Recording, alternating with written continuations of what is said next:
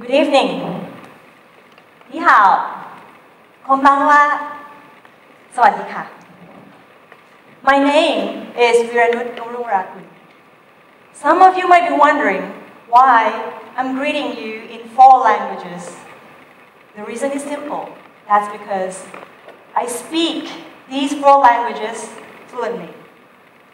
And I am sure that almost all of you in this auditorium can speak at least 2 languages. So, can you give me a show of hands? Who can speak at least 2 languages? See, my guess was almost correct. Almost everyone can. But I can assure you that as a Thai, acquiring these 4 languages of almost different roots didn't come by easily or without sacrifices. I want to start off by telling you a story of a 7-year-old girl who was tricked by her father, her own father, into boarding a plane from Thailand to Singapore. He told her that they would be flying to Singapore for holidays. And of course, she believed him. That day, when they arrived, he took her to a stranger's place, whom he claimed was her friend. And he left her there for the night, with a promise that he would come back for her the next day. When morning came, she waited, but he didn't come. She got her phone call from her father, saying that he only called to bid goodbye because he had to go back to Thailand. Can you imagine what she felt? How she felt? She was lost. She did not understand what was happening. And of course, she was wondering why it had to be her. After the phone conversation ended, she staggered back to her bedroom and stared at her own reflection in the mirror, trying to hypnotize herself that she had to get a grip, to pull herself together, and to move on.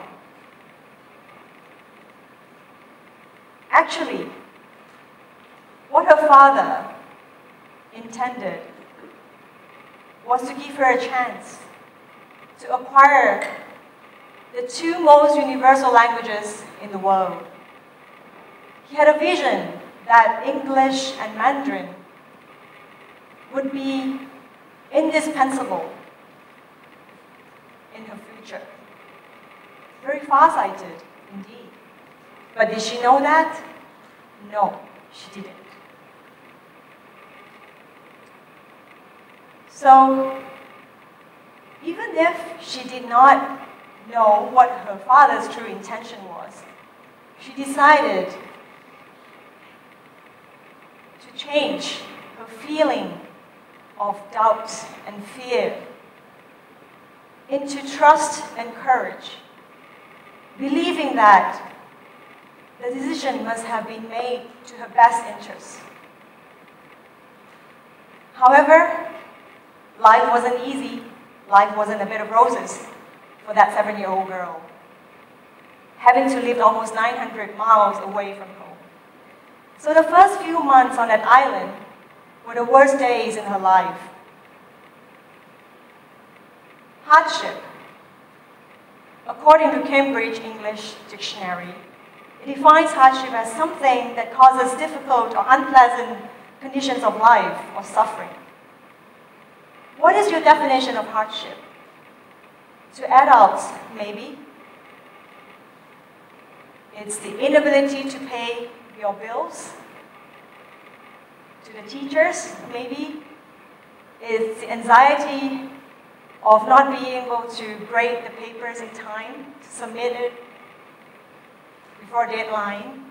For students, or for kids, Maybe it's being unable to play their favorite games or watch a favorite movie because they had to study for exam. That can be hardship. It varies, I guess. But for this 7-year-old girl, her definition of hardship was not being able to understand anything that the people surrounding her were saying. Her definition of hardship was not being able to have the two persons she trusted most in her life by her side.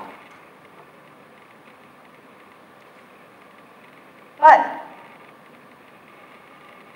then she looked back and she thought, well, she was helpless and she of course didn't need anyone to rub it in.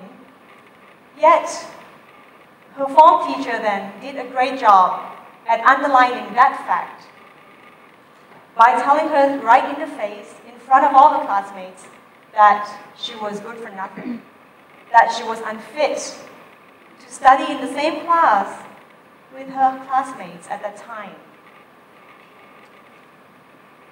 At that point of time, she felt that she was humiliated, she was hurt, and also worthless. But she had two choices to make. One was either to be victimized by those harsh words and let those hurtful feelings eat her up, devour her, or she could have just become a fighter, run in the opposite direction. She chose the latter. She chose to fight. She chose to study harder, much, much harder than all her classmates, and eventually she was able to catch up and even fare better than her classmates. I can guarantee that this story is 120% true because that 7-year-old girl is standing right in front of you right now. So today, I really feel that I need to thank that form teacher for being my source of hardship, for being my source of motivation, which helped me discover my real strength. And it pushed me forward. After that, life went by easily for me because I thought learning was actually fun. And another opportunity came by when I had to go on a homestay in Japan to study Japanese. Again, you guessed it, it was my father's idea. He had this vision that learning another Asian language would really benefit me in my future life. Well, I guess he was right in his way. So it was different than the time that I was tricked to go to Singapore. Because what? I was informed, first. Second, it was because I was ready and prepared to face the change and also to welcome the chance I was given. It seems like I'm the ideal daughter that any parents would dream of having, right? Obedient, compliant, but that's not exactly true. The true thing is that I was actually very much attracted to Japan even before I was given the chance.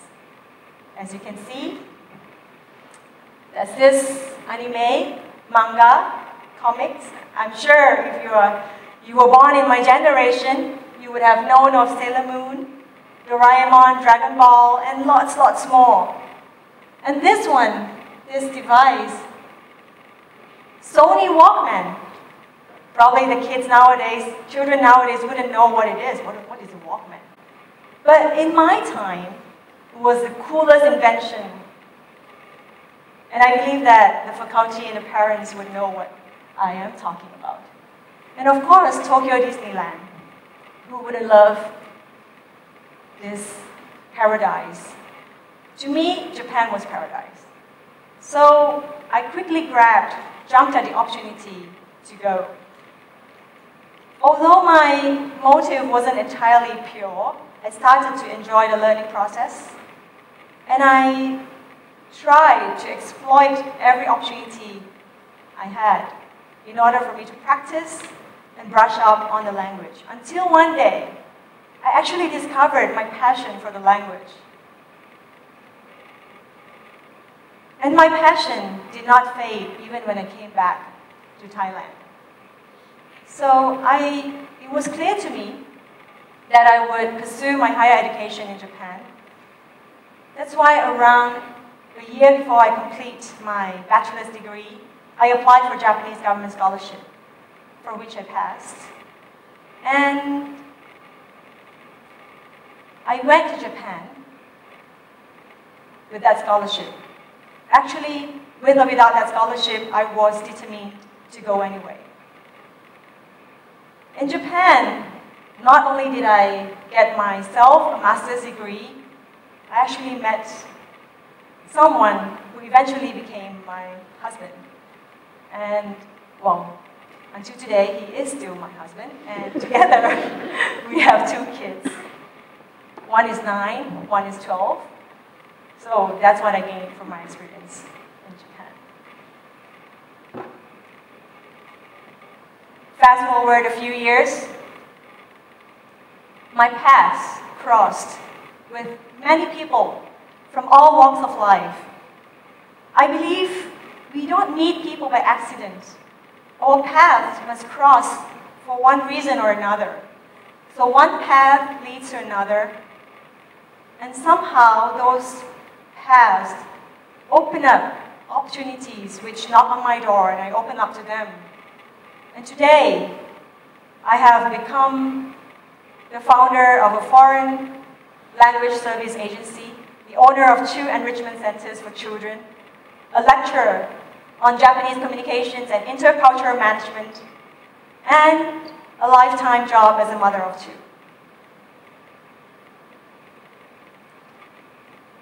The early childhood experiences that I have taught me that I should embrace changes, to be open to challenges, and never stop learning.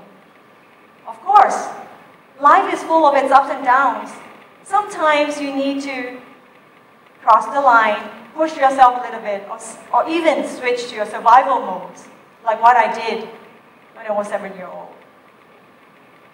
But it also means that you could perceive things differently.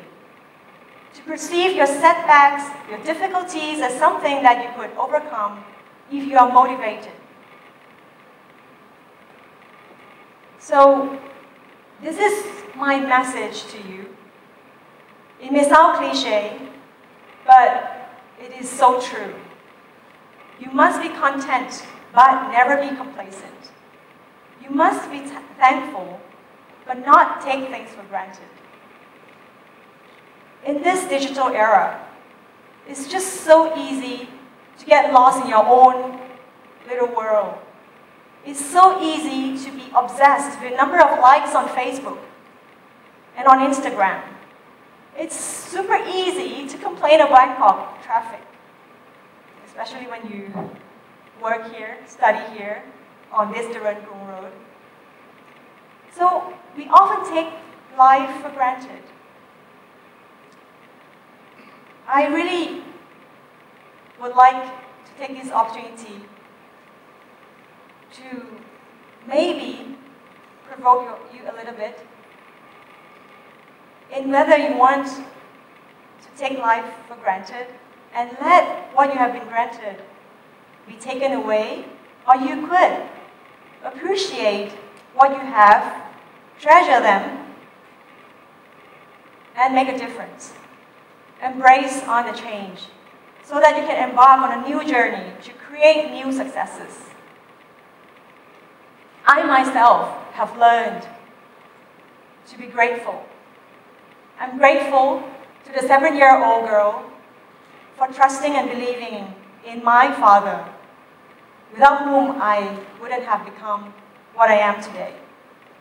Unfortunately, he's no longer here with me, and I cannot thank him in person anymore. So, I would like for you to take a moment to be grateful to yourself, to be thankful for the education that you have been granted, for employment, for anything that comes to your life, for the people and friends in your life, and most of all, this is a message to, well, students mostly, to your parents, whom have given you the opportunity of life. Thank you.